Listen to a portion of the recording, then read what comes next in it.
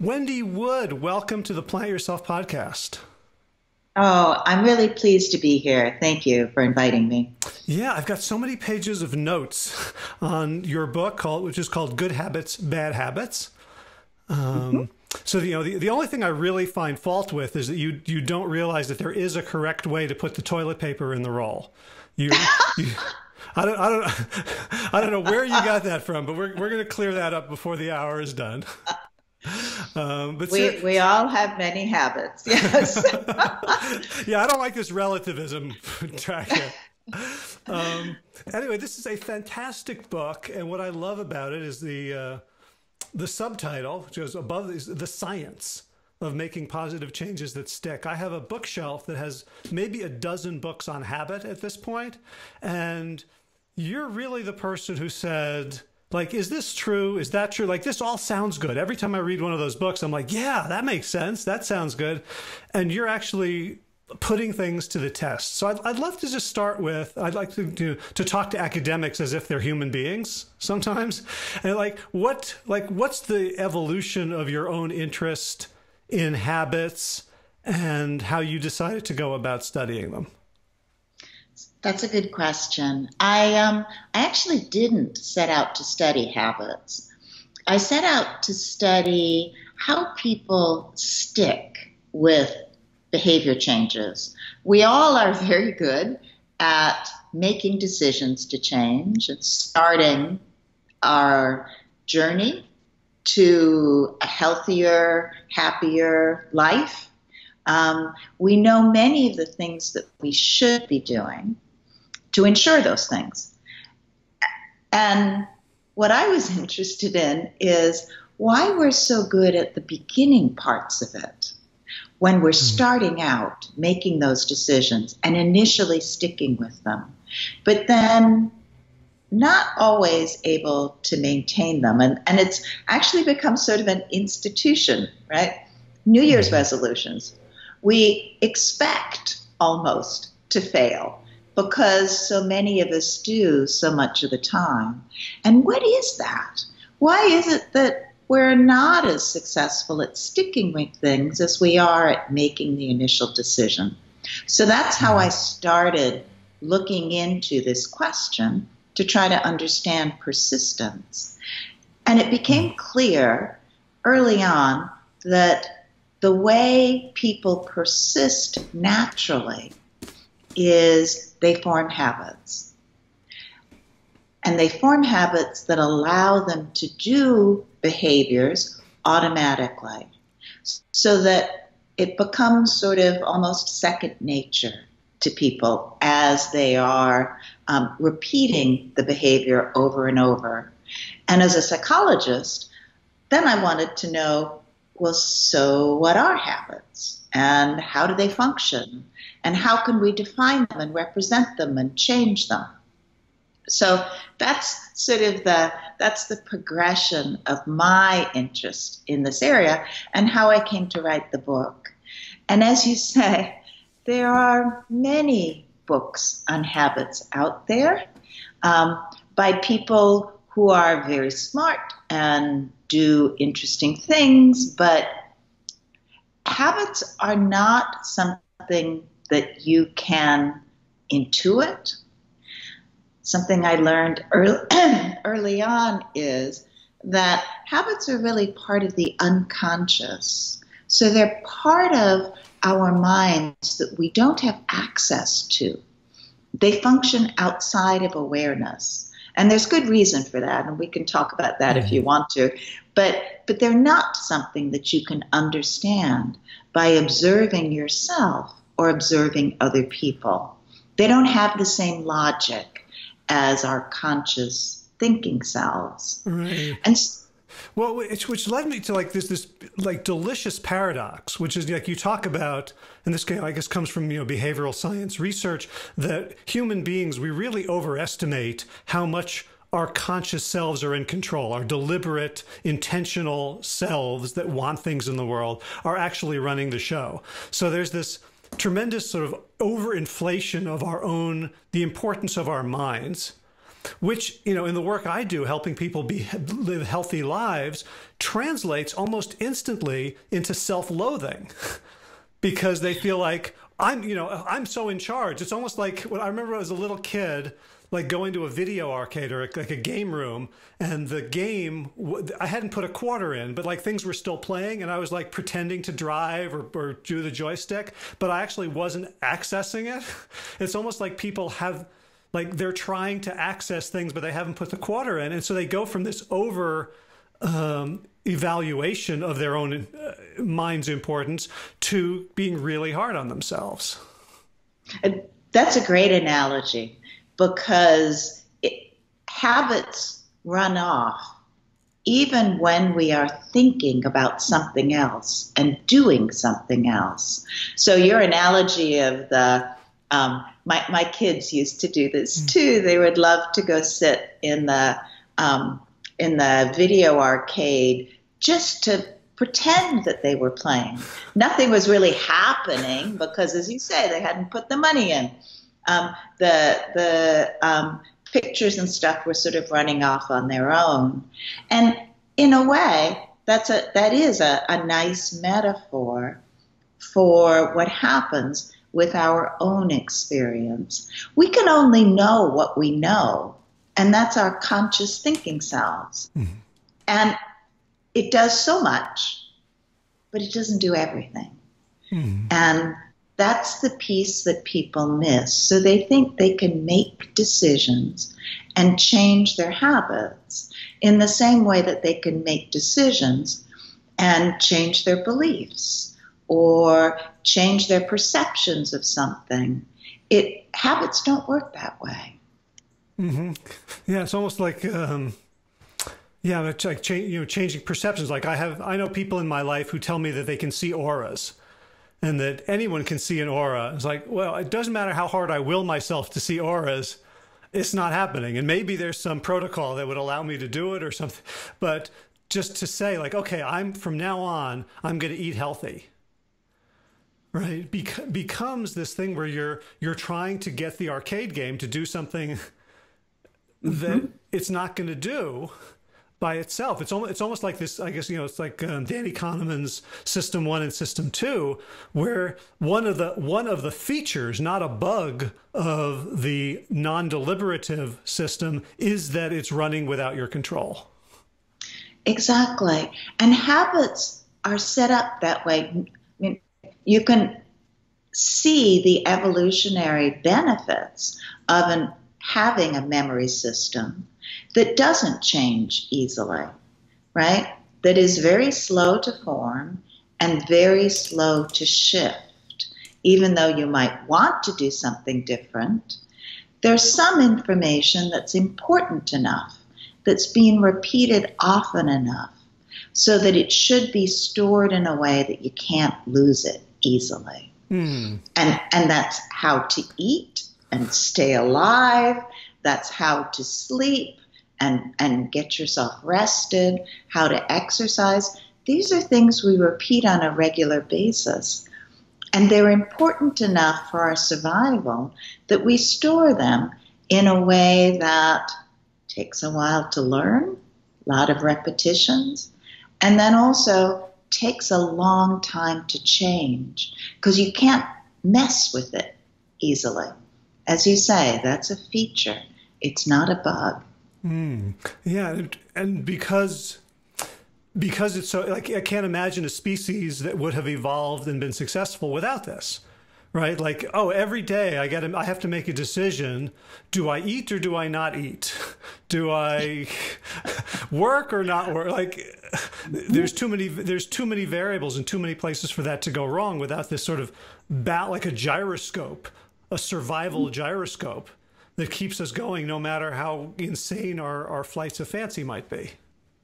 Exactly. That would make us follow the patterns that we've learned in the past about how to get food and about how to interact with other people and all of the important things that you do on a repeated basis every day. It's just it's too important to leave to something as fluid and flexible as our conscious thinking selves. Mm. So let's get to your quest to understand habits, which I guess begins with a definition, right? So, what is your definition of a habit, and how does that definition help us? The definition that I use, and most psychologists at this point use, is that habits are representations. They're cognitive representations that come to mind automatically when you're in the context where you repeated a behavior in the past. So I get up in the morning, I walk into my kitchen, I stand in front of my coffee maker, and I'm not asking myself, do I want coffee? If I want coffee, do I want a cappuccino? Do I want espresso? Do I want plain coffee? I stand in front of my coffee maker, and I'm fuzzy in the morning, so I'm not thinking a lot. And what comes to mind is the steps. You do this, you do this, you do this to make coffee. And I just do it. I follow those steps. It's amazingly efficient. I don't have to wonder, and I don't even have to ask myself, do I want this? I just make the coffee. And it's easy to see that with some behaviors, like making coffee. It's not quite so easy to see it when we are struggling. Say we've made a decision, we're going to change our behavior. Mm-hmm. Maybe we've decided we don't want to drink coffee anymore. So then we walk into the kitchen and making coffee comes to mind. And we think, oh, geez, I guess I really want a cup of coffee. But what people don't realize, this is sort of our conscious self interpreting what's going on with our habit system. Our habit system just brought coffee to mind because that's what we typically do. It's not because we necessarily want it. It's just there. Right. So it's like it's become an equilibrium, right? Like the the valley where the ball comes to rest. Mm-hmm. Right. So I think so you've also said like it's a solution. It's like a time-tested solution to a problem. And like the context is, okay, here's the problem I have to do something in the morning. I have to do something. And coffee is like, look, this has worked a lot in the past. So let's just keep doing that. Exactly. And because that particular solution comes to mind, we tend to assume that must be what we want. And it's how I think we get into this struggle with ourselves of assuming, wow, I must really want coffee, so this is going to be a really hard thing for me to break. And that leads to the misinterpretations that we have about our habits. Mm-hmm. So when you started thinking about this from a systems 1, systems 2 perspective, what were some of the early experiments that you wanted to run to understand this in a more fundamental or granular way? Well, I've done about 30 years of research on this at this point. So there's many different aspects of habit that we've investigated. I can tell you about how to form a good habit. But I think the biggest challenge that people have is in changing unwanted habits. Mm-hmm. And I think that's what you're going to, that's particularly what an audience like yours is going to be concerned about with the upcoming new year. Right, right. And, I'm looking at some of my notes here. And like one thing that really struck me is you say pretty early in the book that habits are relatively insensitive to rewards. So like that first cup of coffee, probably was gross, right? It was too bitter and weird tasting, but other people were doing it, and then you did it a few times, and then now you're a coffee drinker, and now you can't get through the day without your caffeine, and it's become a habit. But like because the conscious mind is not in the conversation, the habit mind doesn't say, am I getting benefit from this? The habit mind is just plowing ahead, blinders on. And so like, but people often say, well, I get a reward from this, right? Like I get a reward from the coffee. I get a reward from big dopamine reward from eating sugar or fatty foods, right? But it's not it's not the way they mean that they say they mean it. They think like, oh, I eat this and I'm really happy, or I drink this and I have all my energy. There's some other kind of reward, like you call it, the ghosts of old rewards. Exactly. Yes. And one of the studies we did to demonstrate this was in a local movie theater. We had people come in and watch movie trailers. They thought the purpose of the study was to watch the trailers and tell us which ones they liked. In actuality, we gave them boxes of popcorn. Some got stale popcorn, a box of stale, and it was very stale. We popped it a week earlier and kept it in our lab in a plastic bag for a week. And others got fresh popcorn. And then we asked these people at the end of the movie trailers whether they usually ate popcorn while they watched movies. And the people who didn't typically eat popcorn at the movie theater acted just the way you'd expect them to, right? We think people eat popcorn because it's salty, it's fatty, it sort of tastes good. And so they ate the popcorn that tasted that way. They ate the fresh popcorn. They didn't eat the stale popcorn. But people who had habits to eat popcorn in the movie theater, they could tell us that the stale popcorn really wasn't good. It was bad, but they ate it anyway.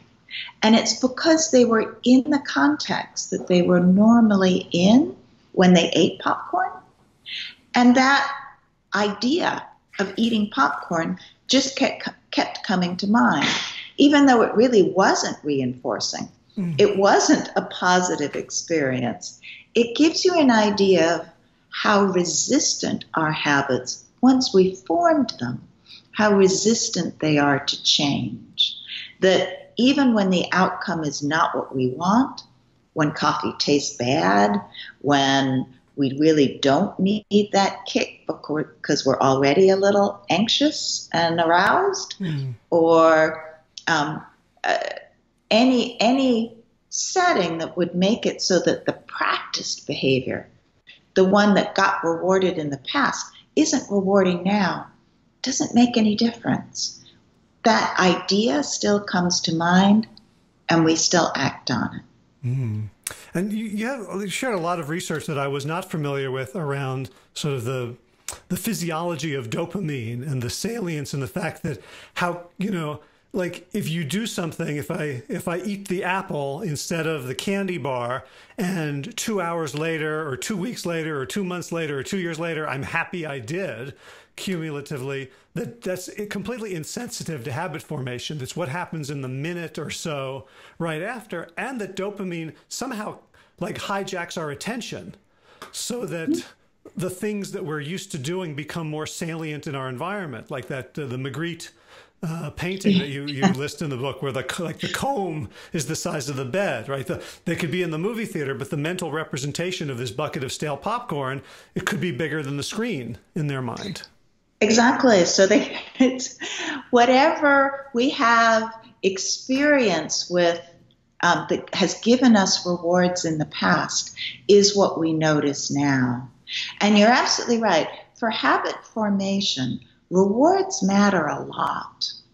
So this is a tricky thing about habits, and I think a lot of people get confused because rewards are important for forming habits.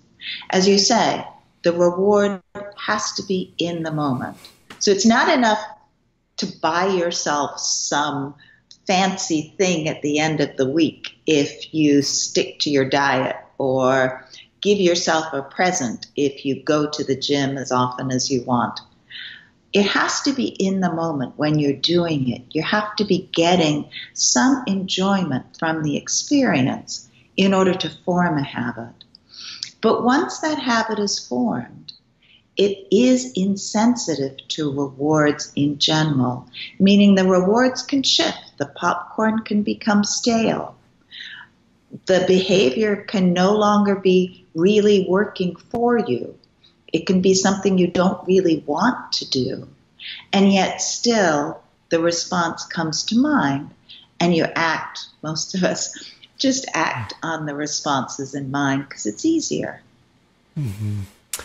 And so, but then what do we do about the fact that so it's insensitive to rewards? And you talk about, the whole chapter about rewards, about creating alternative habits that you reward yourself for in the moment. But like for people that I work with, there's nothing more rewarding than a chocolate bar or a pepperoni pizza.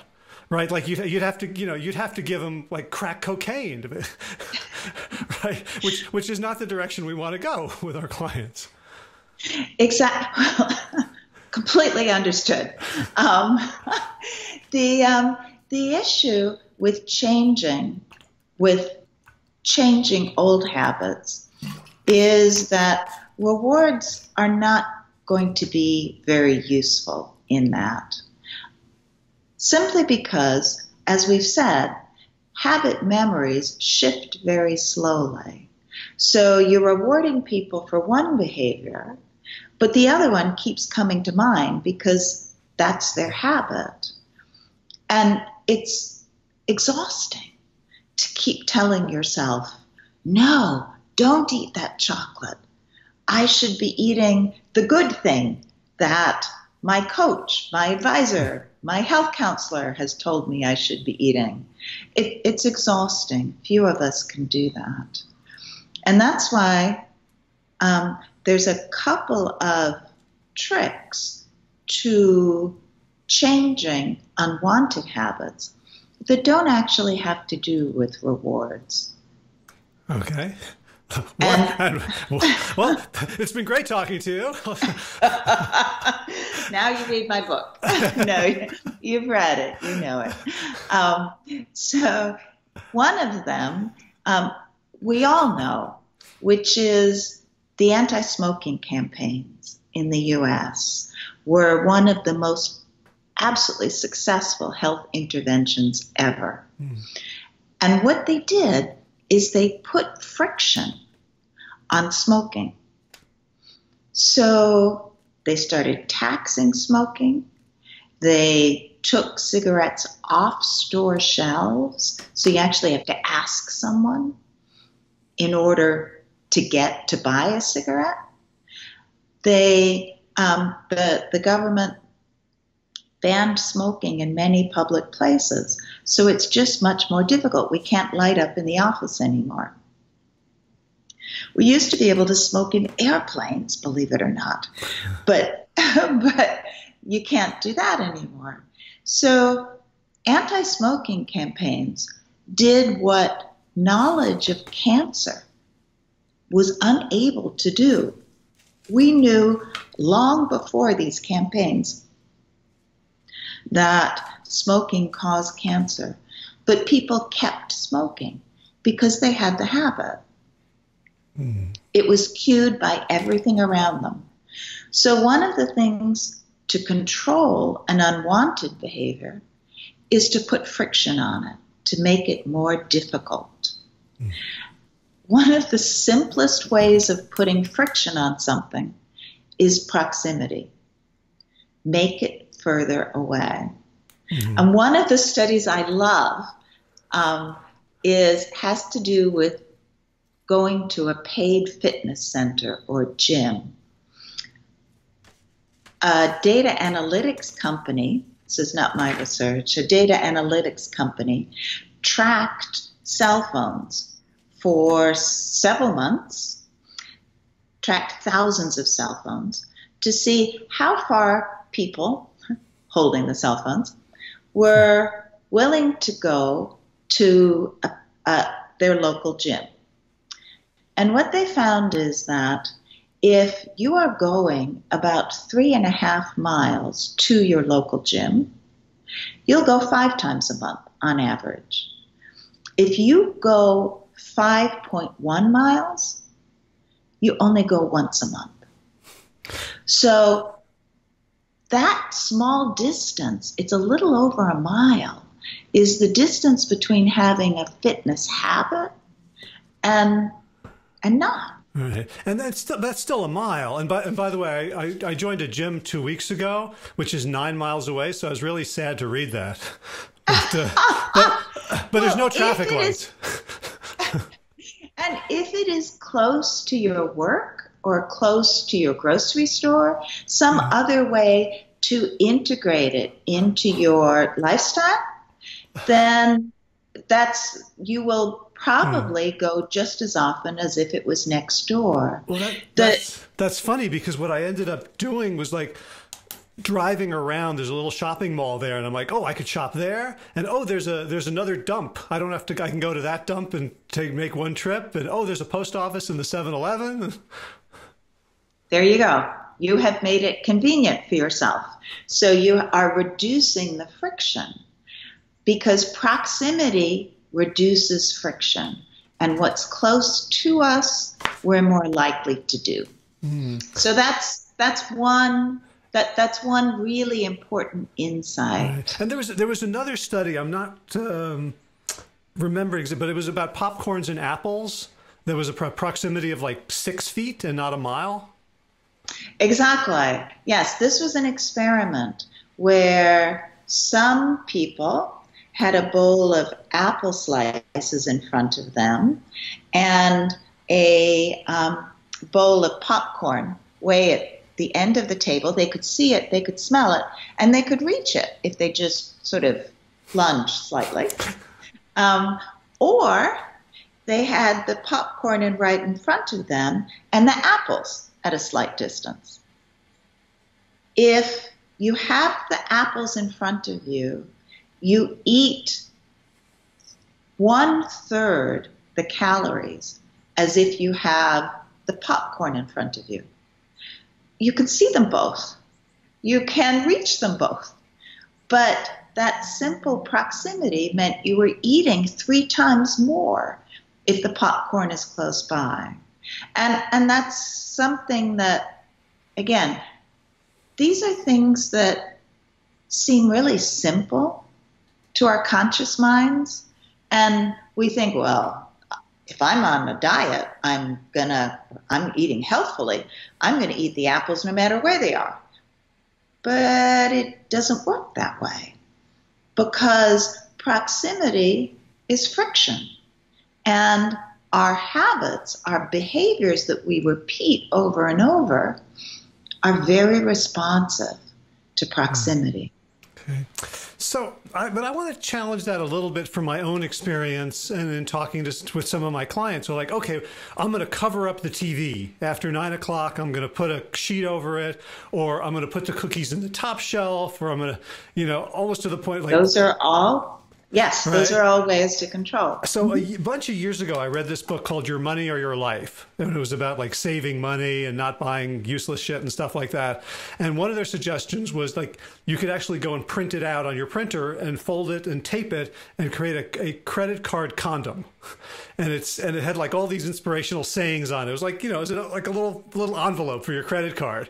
And you had to get it out and look at it. And I got really good at getting the credit card in and out of that envelope. And I hear from people like, yeah, I do this. And then when I want the thing, I just go do it anyway. Like the friction, it almost feels like friction would be good if it was like, like a pen balancing. But it doesn't, like if the habit is so ingrained and it feels like, God, I really want that Larabar. And yeah, it's in the trunk of the car, but I'm going to go get it anyway. Like, so how can you help people, where friction doesn't seem to do the trick? Well, let me say first that friction works on average. It doesn't work in all circumstances, as you're pointing out. These are suggestions for people that work better than the standard, I'm just going to white knuckle through it and make it work. Friction is one step, and it does reduce the amount of junk people eat, the amount that they spend. Obviously, it works because it is, I mean, much of our economy is based on it, right? The whole idea that if you don't have to, that 2 clicks is too much to get people to buy stuff, that you have to reduce it to a single click, or even just face recognition on your phone to buy something. Anything you can do to make something easier, reduce the friction, will make it more likely that people do it. Anything that increases the friction will make it less likely. Doesn't mean it's impossible, as you're pointing out, but it just makes it less likely.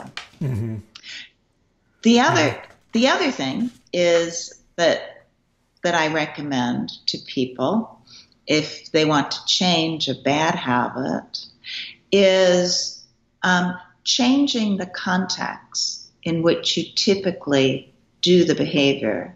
And there's great data suggesting that when people move, or I've done some of this work myself, when they're in new settings, new contexts, you have to make decisions.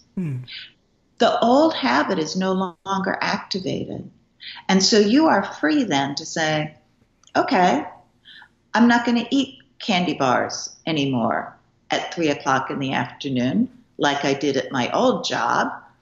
I'm going to find something else to do. And that's much easier when you're not in the same context as before, because the context isn't bringing to mind that behavior that you no longer want. So I'm going to ask you about something that happened to me about April, however many months ago that was. So you know Peter Bregman, who you were on his podcast a month ago or so. So he's lovely. He is. He was leading a workshop at Esalen, and I was assisting him. And at the end of the last day, he's like, "Hey, do you want to? Everyone's gone. We're like, let's go down to this beautiful hut and meditate for 20 minutes." I'm like, "Okay, that sounds like a good idea." And I understand why meditation is good, and I've sort of flirted with it for years. And I would try this style, and then Headspace, and 10% Happier, but nothing would stick. And we went to meditate for 20 minutes, and I said, "That was really fun." He says, "Yeah, I do it every morning, 20 minutes in the morning, 20 minutes in the afternoon. I just do that." And at that moment, I was like, "Oh, I'm going to do that." And something happened that I don't understand, but ever since then, I have done it unerringly, infallibly. And I just felt like at that moment, something I couldn't have willed it. It's like you talk about trying to make yourself fall asleep, or trying to will yourself into a habit, but being in that space, having that conversation, I knew at that moment that I was going to do it. And I don't understand that. And I wonder if there's any, context, can science explain that? Or was I just graced? I don't know enough about that specific experience to understand why that was enough to change. Typically, the way people start to meditate or do something like that is, as you're suggesting, they find an app, or they find some other class that they can use to practice. But then you have to actually automate it. It's not enough to make a decision, I'm going to meditate this morning, I'm going to meditate tomorrow night, on the weekend. It's all too conscious.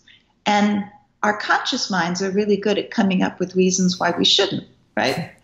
Other things that we could be doing instead.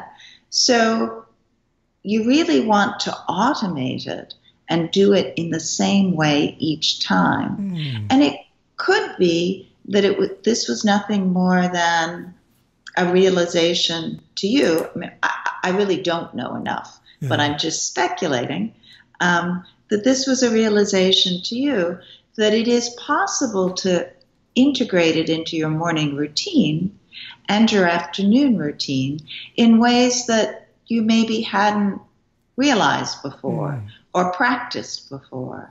And it's that kind of routinization where it just sort of becomes a pattern in your day that is what makes for successful meditators. Well, that's one thing he said was like, I just get out of bed and start meditating. It's the first thing I do in the morning.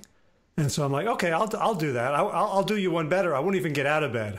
I'll just scooch up on the pillows and like the first thing I do in the morning. So that, yeah. So maybe I was attributing to, to angels and trumpets and fairies, what can attribute to, I found a time and just did it every single day.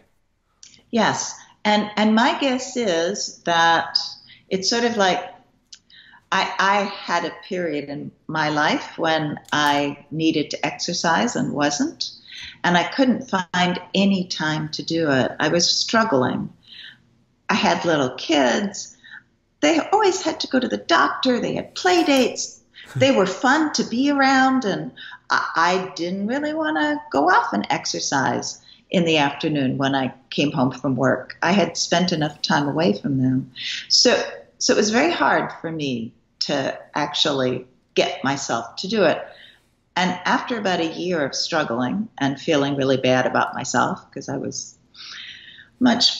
weighed much more than I needed to, I figured out that if I went out first thing in the morning, 6 in the morning, and I ran until breakfast time, so I was back home to have breakfast with my sons, that I could automate that. And it was horrible to begin with. Oh. No one wants to get out of bed at 6 in the morning and go running. It took a real struggle, but after about a month, it just became the thing I did. I didn't even ask myself, do I want to this morning? It just was the thing, as your meditation is. So that speaks to one of the other tricks is repetition. Exactly. And yes. And the studies you've done and the study you cite are so interesting and so almost counterintuitive that like you just do something enough and you start liking it. Isn't that funny what our minds do? But there's very good data on this, that once we have done things often enough, we start to like them. There's clear caveats to that too, right? If you really hate vegetables, all kinds of vegetables, there's no way you're going to start liking them just by eating more of them. These are things that might be neutral or might be things that you don't like all that much, but things you hate, it won't matter how often you do them. You're not going to learn to like them. But the things that we sort of don't know a whole lot about or maybe only sort of dislike, if we keep doing them, we do like them better. Yeah. First you do mention like the artichoke study where like toddlers did start liking their artichokes. And it didn't matter if they were sweetened or otherwise enhanced. Just repetition and familiarity led to it. Yes, although there were some who did not learn to like artichokes no matter what happened. Yes, there was about 10% that were. Right. So is that partly I was thinking of that in terms of self-esteem. Like when you do especially for behaviors, you do something repetitive, so I'm getting up in the morning and doing this thing and are my sneakers tight enough, and am I wearing reflective clothing, and how do I wear, what side of the road do I, like all this, like new, like what shoes, like when you're new, everything is, is either like an exciting adventure or a hassle. But then once you start like, okay, this is a thing, like somewhere your system one tells you, hey, you're good at this. It doesn't matter if it's 6 a.m. and you don't really like doing it and it's cold out or it's raining. It's like you get a hit of self-esteem from just repeating the action. Well, and that feeling of self-esteem helps to build habits. So in your example of running early in the morning, I learned that listening to the radio, which is something I didn't have time to do most of the rest of the day. I used to listen to NPR, and this was before podcasts. It was very rewarding. It made me feel good. And I started taking my dog with me too, and she loved it. So the whole thing, I found ways to make it more appealing over time. And as you say, there is a certain pride that you get from doing the things that you struggled with in the past and have now figured out. And that also generates that dopamine release, which helps to build habits. Yeah. Mm. So one of my questions about that is, like the idea of some things that you just don't like to do, like a lot of the habit research was like bundling, right? So you bundle some reward with it. So you have your NPR, and other people will watch Netflix in the basement on the stationary bicycle. You have a lot of research in the book about the use and misuse of monetary rewards, as extrinsic versus like the intrinsic joy of doing something. But for a lot of stuff like getting up and running in the morning, there is no intrinsic joy at the beginning. But like one of the things I really work a lot with my clients on is our mutual friend Dan Ariely has this phrase, benign masochism, which is like watching people at CrossFit or triathletes who are like celebrating how bad the workout sucked and how spent they are and how much they're hurting. And it feels like almost like because of future discounting that, okay, I'm going to be fit in a year, or like, and the pain is all now, that specifically trying to do things that suck so that you feel good about yourself. Like, look at me doing this thing that sucks is actually a kind of reward in the moment. Yeah, perhaps. There are probably people who are motivated by that. We all are motivated by different rewards. So you don't think that's a universal? Yeah. I have a son who is an avid bike rider, and over Thanksgiving, he got together with some of his friends here, and they went up in the mountains, and they went on an outrageous bike ride in the mountains and came home, and they were sharing stories of how gassed they were. So, and they clearly love the bike riding experience. So it's not masochism in that sense. They love the things they get to see and the feeling of being free and fit and challenging themselves. There's so many things that they love about it. But yeah, they joke about it has pain too. I think the habit builds from the positive experiences, the dopamine release, the other good bragging rights. Well, it's just, I mean, I know people, they're 300, 400 pounds and they have this self-image. And the first day they walk around the block, they're like, I'm dragging, everything hurts, and look at me, I did a thing. Yeah, that's pride. Pride. Yes, it's pride, and they should be proud. That's a wonderful thing if you can. It's really hard to exercise when you get a bit overweight. It's no fun. So pride is a big big piece of habit formation in that case. Yeah. Yeah, that's a great way of thinking of it. It's almost like the pride is in magnitude in relation to how hard the thing was. Yeah, for some, Oh, yeah. that helps. So the other thing I really wanted to talk to you about was stress, because it was reading about stress and how they affect habits was really obvious after your setup, but I had never thought about it that way. So we think about stress as being a disruptive force in our lives, and you argue that in many ways it's the exact opposite. Can you talk about stress? Yes, we've done some work on this, tracking people and their habits when they're in stressful situations and when they're not. So some of the work we've done has been with college students when they are taking exams, finals, and they're all stressed out, and when they're more calm and less stressed. And what we find is that when people are stressed, they fall back on their habits, which doesn't sound surprising at all, right? Because we all think, okay, so when I get stressed, of course, I fall back on my bad eating habits. I fall back on my bad exercise, non-exercise habits. But that's only half of the story. We also fall back on our good habits. So if you have a strong exercise habit, you're more likely to do it when you're stressed. And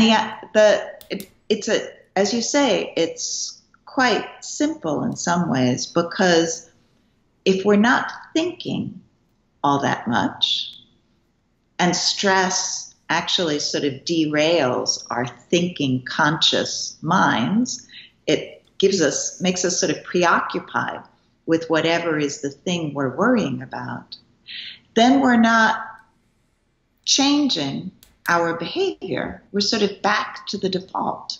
We're not deciding, oh, instead of going to the salad bar today for lunch, which I always do, I'm going to try this new restaurant. We don't have the energy for that. Right. When we're stressed. But people think, well, I'm stressed, so I'm just going to get a Coke and a bag of Kit Kats. Like that's how we think about it, but that's really an ingrained bad habit. Exactly. That our habit system doesn't think in terms of good or bad. It's just, right, this is how we roll when we're not thinking about it. It's just the default. It's just the thing that gives us a response when we're not thinking and deliberating and trying to make decisions in the moment. Yeah. Mm-hmm. Right. And you talk about your research and others' research on, stress as something that leads people to exploit existing strategies rather than exploring new ones. How does that tie into habits?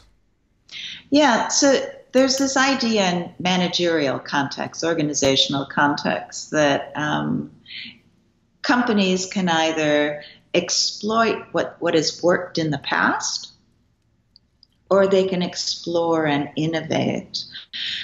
And there's good research that when you stress managers and decision makers, they are more likely to keep doing what the organization has done in the past.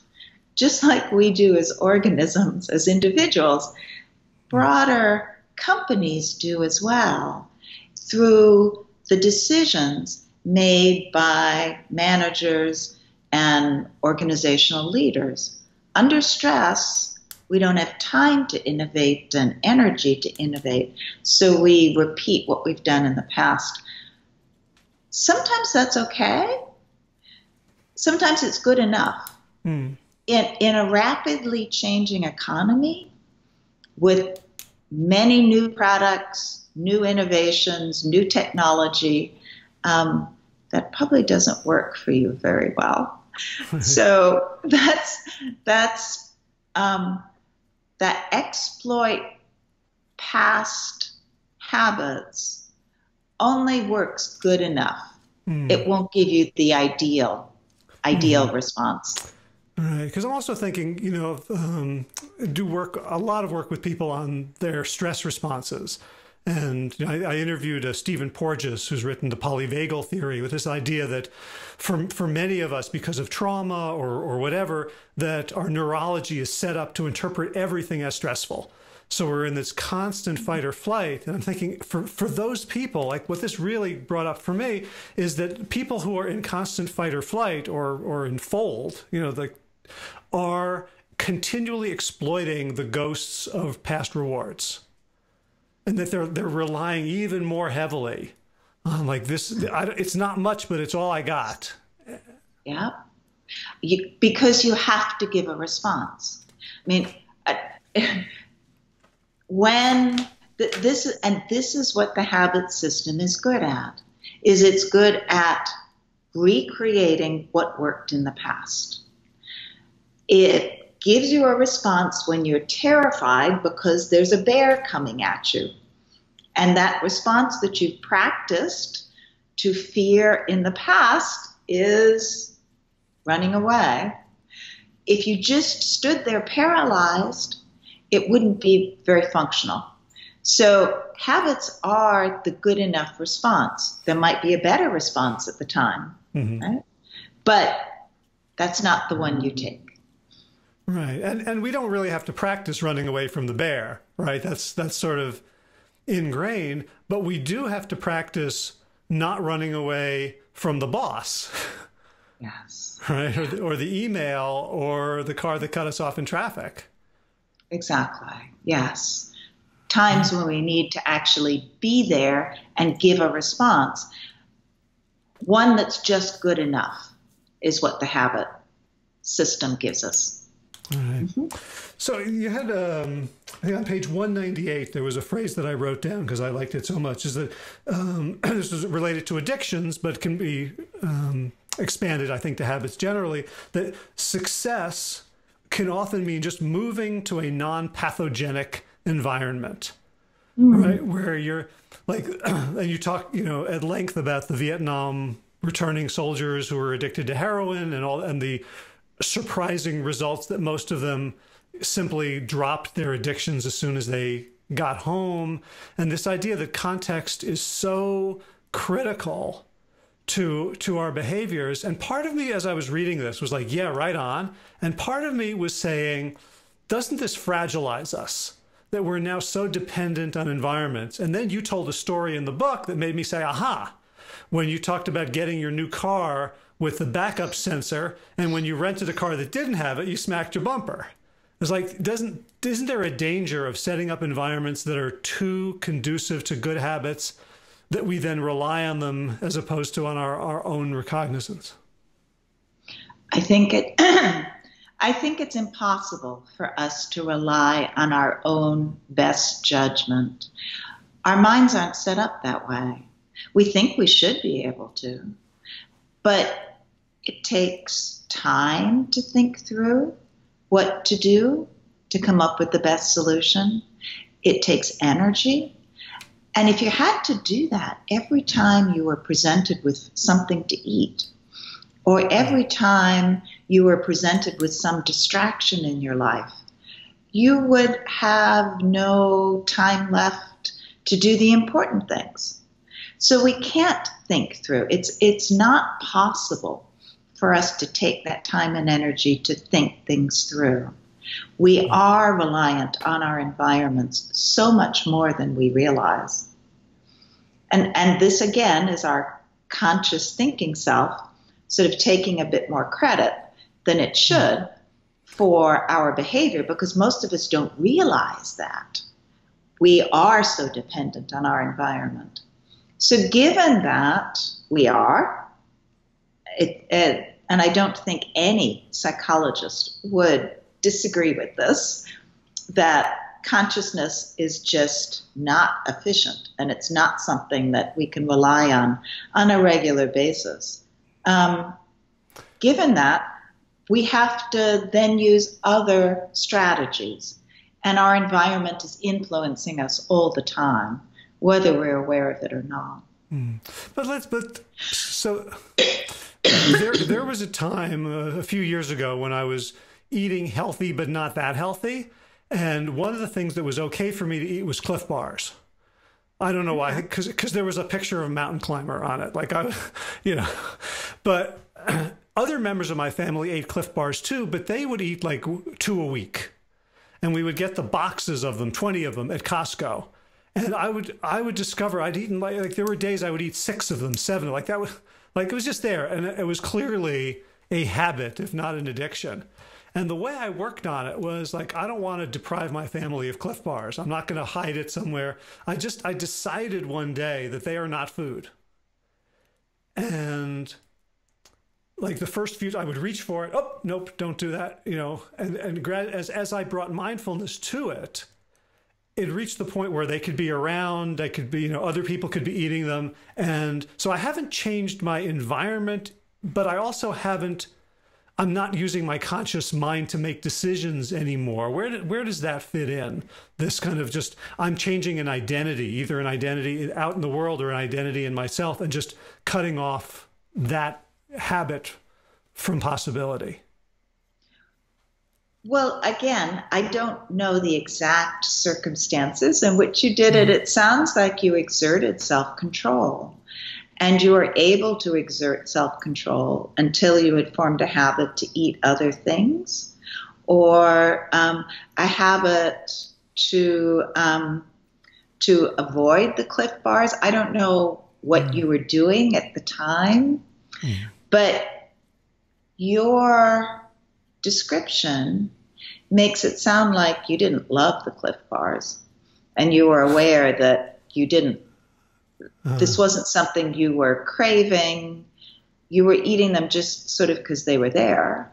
They were there. So, they were sugary. They were much easier than like making food. And it seems like they are food, although they're not. Right. I mean, they're sort of marketed as if they were food.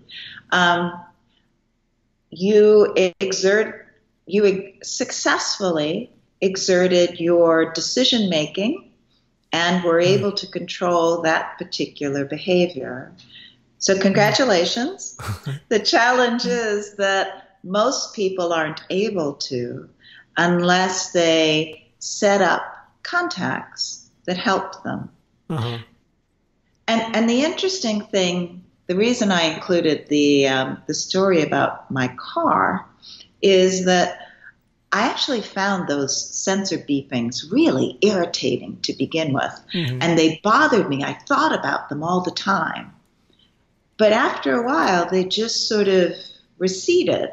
You habituate to things like that. And I didn't even notice when the rental car I hired didn't have them. Uh-huh. So, but my behavior did. And that's when I backed into the wall, because my behavior was waiting for those sensor beeps and they weren't there. Right. And so I had an accident. And we can all set up our environments like that so that we're not noticing what it is that is helping us make the decisions we want to. But they're there. Right. But still, like I rented a car 2 months ago, and it had a feature I'd never seen before. It would actually, if you go on cruise control, it would actually slow down if you got too close to the car in front of you. Oh, wow. And I was terrified of that because after driving it for 3 days, I'm like, I'm good now. Like when I came back to my car that didn't have it, I was seriously worried that I had developed this new, because it didn't take long. So like, woohoo, like I don't have to think anymore. I don't have to hit the brakes. It'll just slow down and speed up. And I've seen like studies of piloting and when things go on autopilot.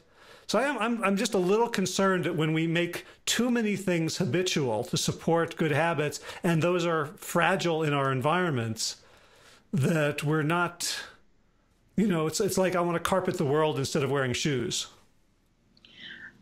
Well, I'm afraid that in the case of health and eating and exercise, we are highly dependent on our environments. And you're right to be very cautious about temporary changes like that. And be very aware of going back to your original. I wish I had been so aware with my car and my rental car. But for so many of our experiences in daily life, these are kind of uniform. There's fast food on pretty much every corner you go to, and there's people eating everywhere. And so the idea is not to learn a strategy that, or set up an environment that's sort of a bubble. The idea is to set up as much of what you can control, and you won't be able to control it all, but to set up as much as you can control to encourage the behaviors that you want and discourage the ones that you don't want. Gotcha. Now, I guess for a lot of people, they say like their eating gets messed up when they travel. But Sure. But if they're if they're traveling 4 times a year, then maybe that's okay to use conscious control. Like it's, okay, I'm in an airport. Exactly. I don't know. Let me think. As opposed to, all right, I habitually go to Smoothie King or I habitually go to Arby's. Exactly. If it's short amounts of time, conscious control will work. Longer time, the environment's going to win out over you. Gotcha. It's just the way it works. The last thing I want to ask you about is you have the chapter, what it's called, You Are Not Alone, that I love because I come out of public health.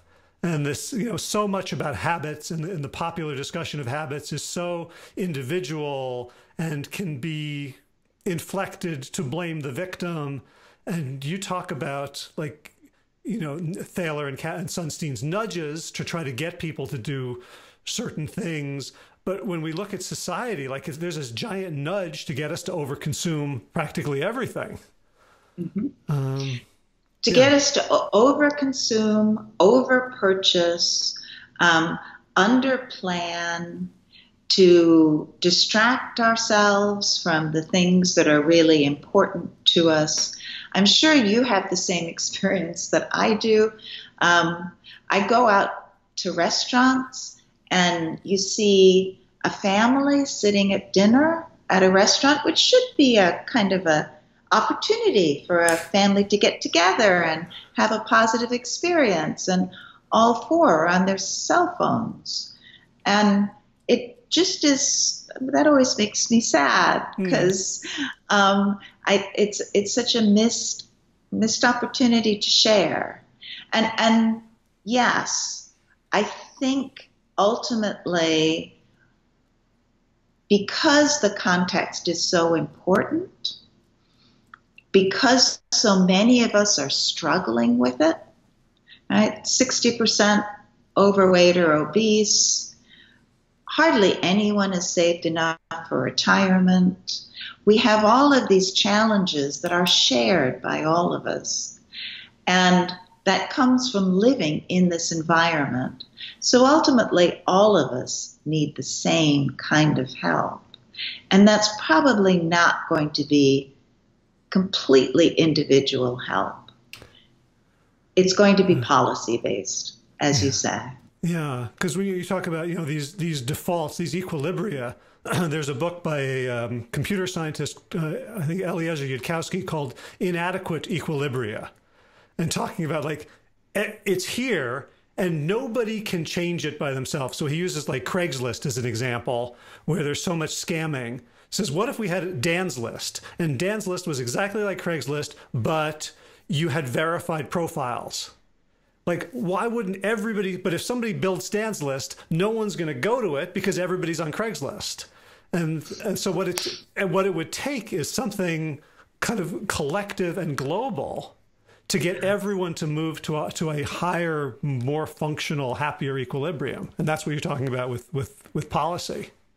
Exactly, it is. And when you see shared problems, sometimes shared solutions are the most effective. So I got to ask you this: if you were, I don't know, to name the public office of your choice, whether Surgeon General or head of education or human, like as a behavioral scientist, what are a couple of policies that, if you had fiat power, do you think would make the biggest positive difference in the life of the nation? Well, I think that the obesity crisis is causing an awful lot of stress for individuals and for our health system. So that's one that actually would be very tractable.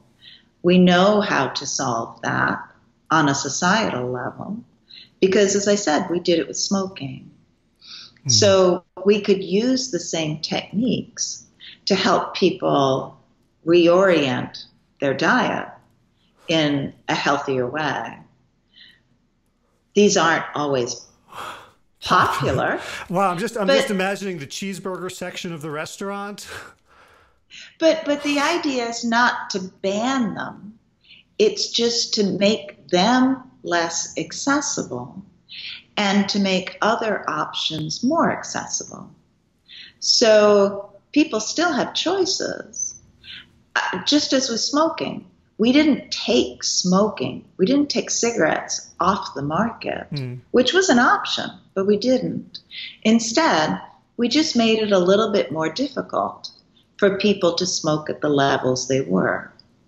And that's certainly, if eating that cheeseburger is really important to you, then you will pay the money for it, including the costs that it levies on our health system, and you would find a way to get it and have it for lunch. It wouldn't be impossible. So there's many ways to help people make the right decisions instead of just organizing public policy in terms of what makes the most money. Right. What I love about your response is that it's not sort of heavy-handed interference. It's actually removing artificial props to the food. Right, like, so this is the cheeseburger. First of all, if we just took into account the cost of the environment and took away farm subsidies, it would already be $50 instead of $5. And then when you tack on the cost of, like, this is just, we're just giving people a cleaner path to consequences. Exactly. Yes, we are. That's a great way to put it. Is that we're making the consequences part of the experience. And so we're factoring them into the economy. And doing that for the environment is clearly the other thing that we need to be doing, is starting to consider the externalities of all of these things that we take for granted. All right. Yeah. Well, I will vote for you. This has been lovely. You've asked great questions. Well, thanks. Very thoughtful. Thanks. I really appreciate the book called Good Habits, Bad Habits. I appreciate all the different studies that you put in. From college students to epidemiology to natural experiments, and your commitment to, like, what's the truth here. So this is very, I feel like the truth is always empowering. So I really thank you for writing the book and for your time. And do you have a place for people to go online if they want to get more and follow your work?